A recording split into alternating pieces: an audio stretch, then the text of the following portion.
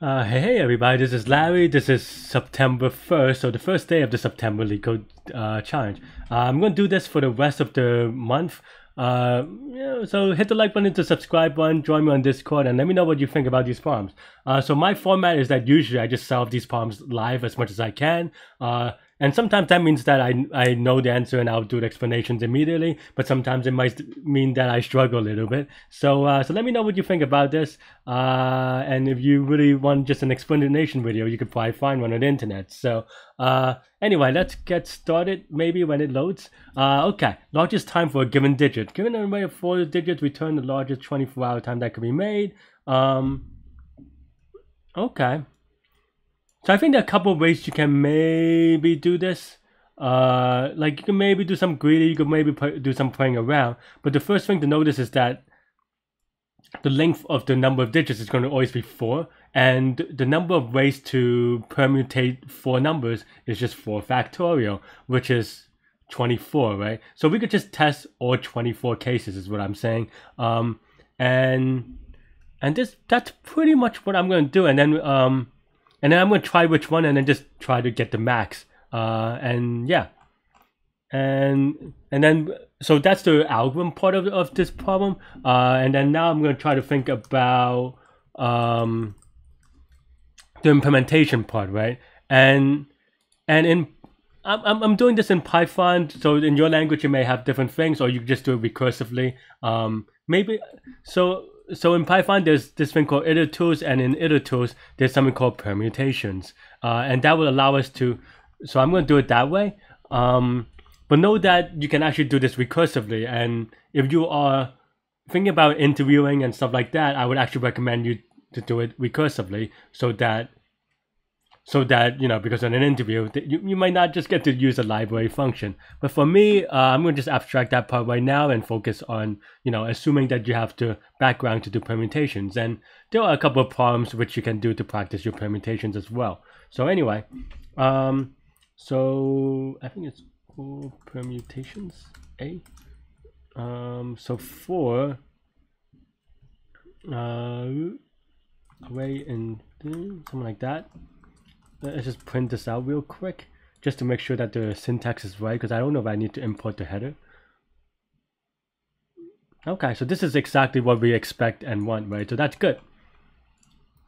Though it looks like it's a tuple, but that's okay. Okay, so then now we actually can expand this out to maybe hour 1, hour 2, minute 1, minute 2, something like that. And then we could do hours equal to h1 times 10 plus h2. Minute is equal to min 1 times 10 plus min 2, right? So then now we just have to validate if 0 is, you know, is it 24? Yeah, 24. Yeah. And you know, same thing for minutes. 0 minutes is between 0 and 60. And then we also want to just keep track of a sort of a best, right? Which is the max number in terms of time. So if this is our validation, and if this is true, then that means that we can do best is equal to max of the whatever previous best was. And also, actually, we should set this to -1, because 0 is a legitimate time, and if you are given all zeros, then that would just give you the wrong answer, because you want to be able to return an invalid answer, right? So then I want to just, you know, to make comparison between different times better, I am going to do this thing where I just convert it to minutes, right?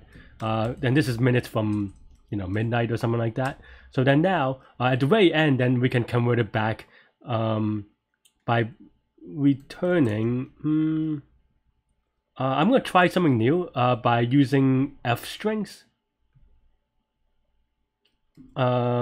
So then this is okay. So then now let's back it back out. But best hour is equal to hour divided by divided by 60, and best minute is equal to hour mod 60. And you can actually, in theory, there's also I should be better about this. I've been practicing. You can also do something like this, because you go hour what's it, mod diff, something like that, diff mod. I think it's diff mod. Whoops. just because it's a little bit shorter to write. And then now I could just do, you know, best hour or 2, do, and then best minute or 2.